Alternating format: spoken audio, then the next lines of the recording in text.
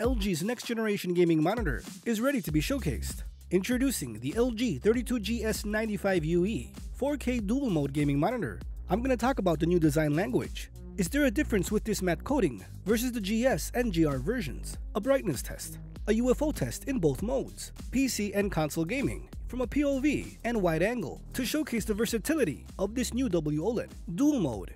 Trust me, PC and console gaming in HDR never looked this good. And of course, we'll be testing out that all-touted pixel sound.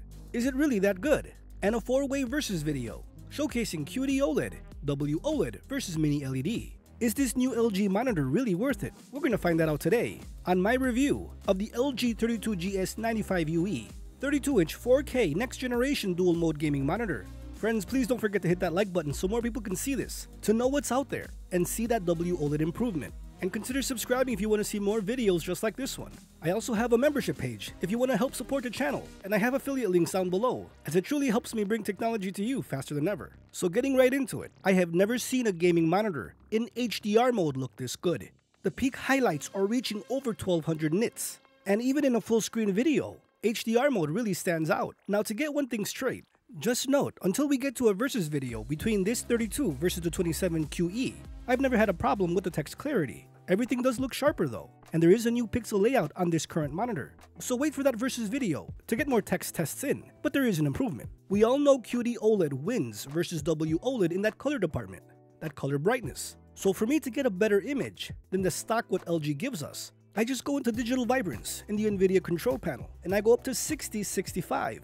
Trust me, if you have this monitor, do that. While QD OLED will still look better, it helps this monitor tremendously. Just give it a try. I'm sure you're gonna like it, but just don't go over 65. Then everything starts looking too fake, way oversaturated. But you can do this in SDR and HDR modes. But look at the color here. 4K in HDR really does look outstanding. Again, we have a 32-inch 4K UHD OLED gaming display.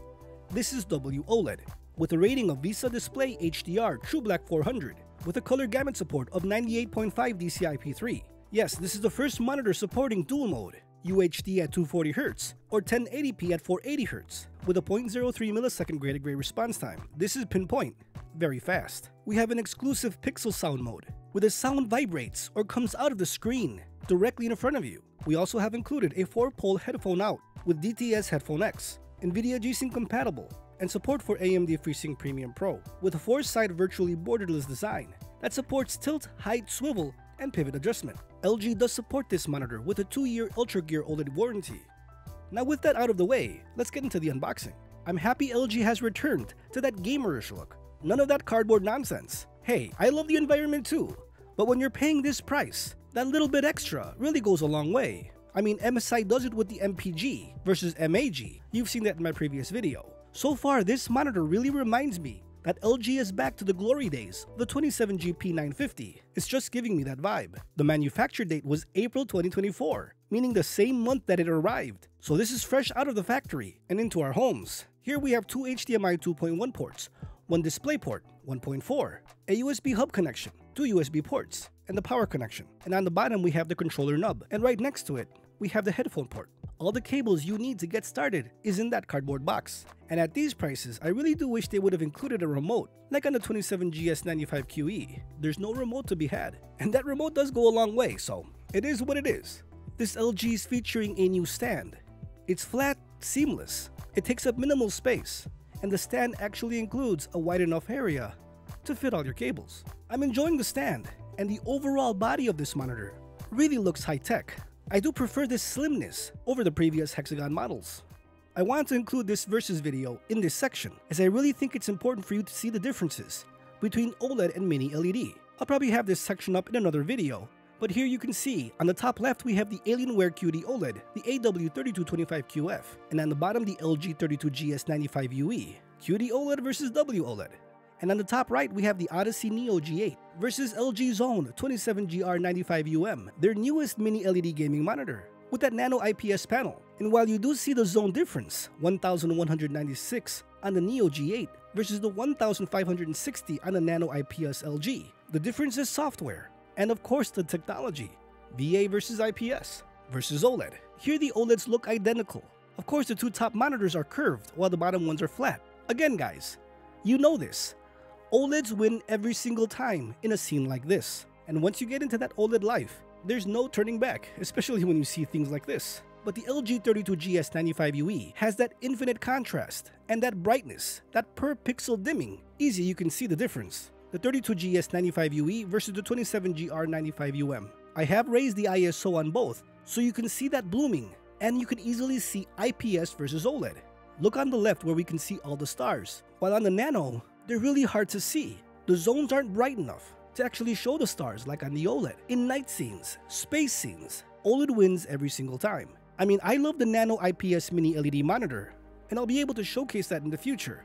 But hands down, there's no way you can see this and say OLED loses. If you play a lot of dark games, OLED will win every single time. And that's what I'm showcasing here. That's why you want an OLED. Technically, the less the scene is lit up, the better the OLED looks. While on the Nano, it does get better in the contrast department, say versus the 27GP950. I mean, that's what I would say is the successor, the UM.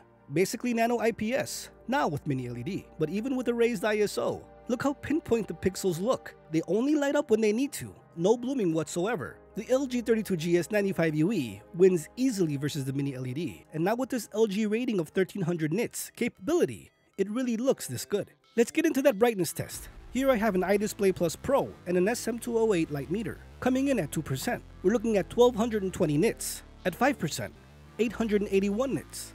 At 10%, 706 nits. At 25%, 422 nits. At 50%, 316 nits. And with a 100% white window, 260 nits. All colors look vibrant, nothing looks washed. Like I said earlier, to add a little bit of color to this monitor in all modes, just go into your NVIDIA control panel, look at the desktop color settings, and with digital vibrance, just add 10 points. Go to 60 or 65 max. It really lifts the colors on this monitor. Now for the UFO test. Here at 240Hz at 4K. Man, this thing looks clear. Here I'm gonna freeze frame it. It looks really clear, really vibrant. Everything is popping. Again, this is an HDR. I'm really surprised by this look. But if we switch things over to 1080p and we switch it to 480Hz, 2, 1. Things are taken up a notch. The resolution is lower, but the image is clearer. You can almost see his little beady eyes. Look at his eyes, the top of his head. It looks clearer at 480Hz. Now I wouldn't say night and day, but if you're an enthusiast, like I am, I can see it. So I just wanted to show you that difference. There is a difference, even at 1080p lower resolution. And I'll be able to bring you more games at 1080p 480Hz, so you can see for yourselves. Now personally, I would prefer 1440p 480, but I'm sure we're going to get there very soon. As later in the year, we're getting a 27-inch 1440p 480Hz monitor. But I mean, I really like this 32-inch size, so we're going to have to wait a tad bit, as again, that's only at 27 inches. Consoles look amazing in HDR mode. Gran Turismo 5. Look at this HDR scene. It really looks next generation. And that's what you want, right? I mean, the PlayStation 5 Pro coming out very soon. And pair it up with one of these monitors? That's a dual mode. Consoles and PCs. It's basically an all-in-one monitor. That's how I'm going to be using it. For some console gaming, but specifically for my PC. The image speaks for itself. It looks really good. No blooming whatsoever. The brightness is right. Here with Call of Duty. OLED technology. Again, infinite contrast. Pinpoint accuracy. The colors are there. I am going to get to some versus videos on this LG versus the Alienware versus the Samsung coming out in the near future versus the Asus. You get what I'm saying. Always to help you make that awesome buying decision. But from what I can see, I have no regrets picking up this monitor. It's a buy 100%. The coating is a non-issue. And if someone would ask me, well, what's the coating look like? If you've seen the GR or GS version, which I've said before, it has an oily, Vaseline-ish kind of a look. This, I would say, seems to be about 1/3 that. It's not Vaseline-ish. It's not oily. I mean, the matte coating is there. But I think light is diffused a bit different versus the 27GS. Everything looks clearer in both modes. Here with Wallpaper Engine, everything is vibrant. Everything is sticking out. I love the design of the monitor. I really do wish QD OLED could get that thin at the bottom bezel. But so far, WOLED can, and it looks really sharp. Now let's take a look at that pixel sound. I'm gonna set up here 2 songs. And if you didn't know, we're halfway to Halloween already. So here's a song I mashed up together. And the second song is the outro. I'm gonna have it at 100% volume. Let's see if we can hear any distortion.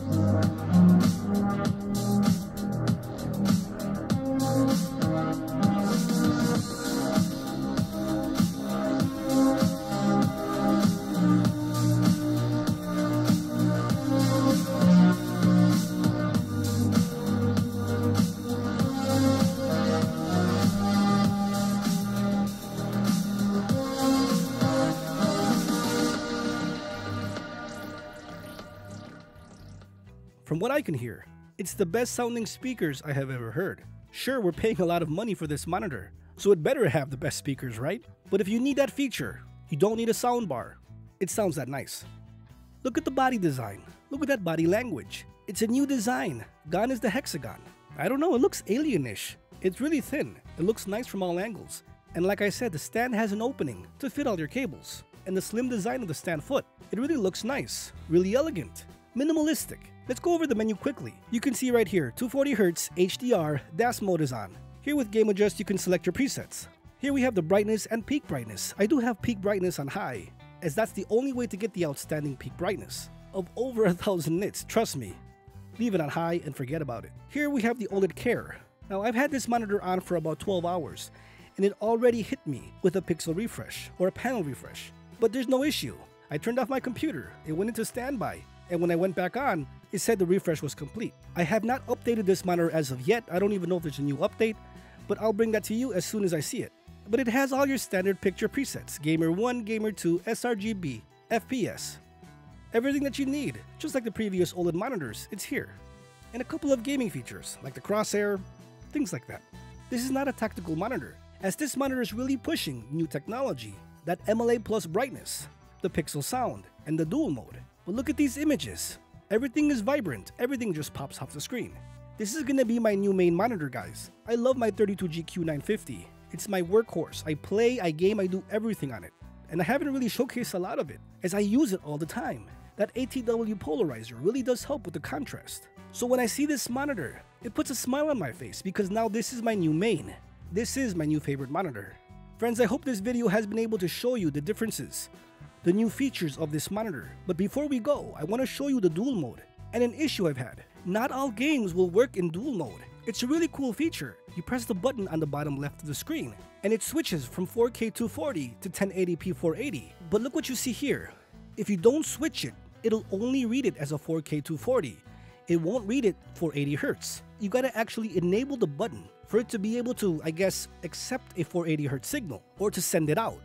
So the PC can read it and say, hey, this monitor can support 480 Hz. And for example, with Civilization 5, I pressed it. It went from 4K 240 to 1080p 480, but the auto HDR or HDR just didn't work. Because when I tapped on the screen with the mouse, it wouldn't work. Like if 1080p quadrupled and it went supersize. What I'm trying to say is not every single game is gonna work flawlessly.